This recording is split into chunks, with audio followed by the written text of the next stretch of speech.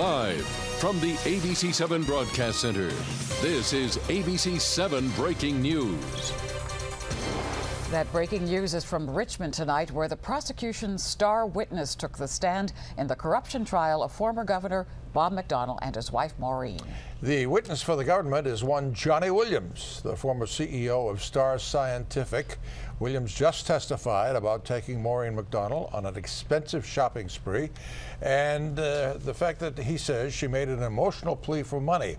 Virginia Bureau Chief Jeff Goldberg is live in Richmond. Jeff, what did Williams have to say? Well, Gordon, Jonnie Williams taking the stand late today. We really didn't expect to see him taking the stand, but when he did, he had a whole lot to say. In addition to talking about that shopping spree in New York City in which he spent $20,000, he says, on the former First Lady Maureen McDonnell, he also talked about how it was very clear to him he was entering into a business relationship with Bob and Maureen McDonnell when the former governor was in office here in Richmond. Here now, Jonnie Williams getting out of court just moments ago. You said this was just a business relationship, Jonnie, not a personal relationship. Can you comment on that?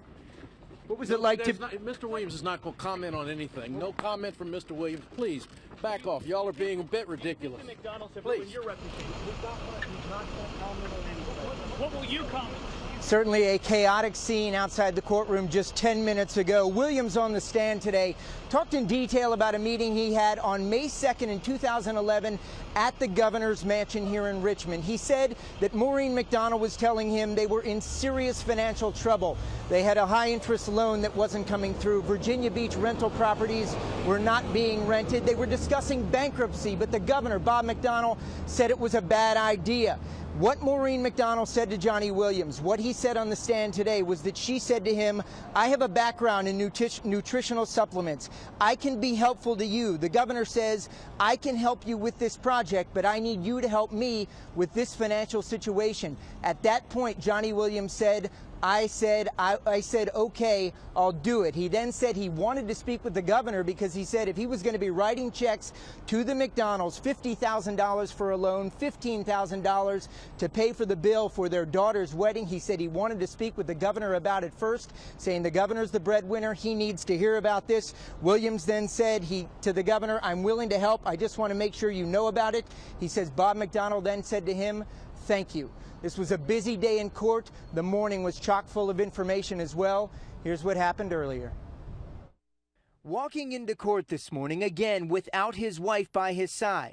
Just expecting another good day. The former governor talked about how he's preparing for the long road ahead. Well, as I mentioned, I have great faith in God and in the justice system, and that sustains me every day. Meanwhile, Jerry Fulkerson, who has served as Jonnie Williams' close aide for 19 years, in court today revealed the close relationship Williams shared with Bob and Maureen McDonnell, including delivering a Ferrari to the former governor at Smith Mountain Lake while the McDonnells were on a family vacation at Williams' luxury lakefront home. During questioning by the prosecution, Fulkerson talked of the 2013 wedding of the daughter of the McDonnells, Janine, to Adam Zabowski. She says Williams wanted to buy the couple a generator as a wedding gift, but because of installation issues, he opted instead to give the couple $10,000 in cash and 2 first-class airline tickets for their honeymoon. Fulkerson also says she arranged trips for the McDonnell children to Florida and Georgia.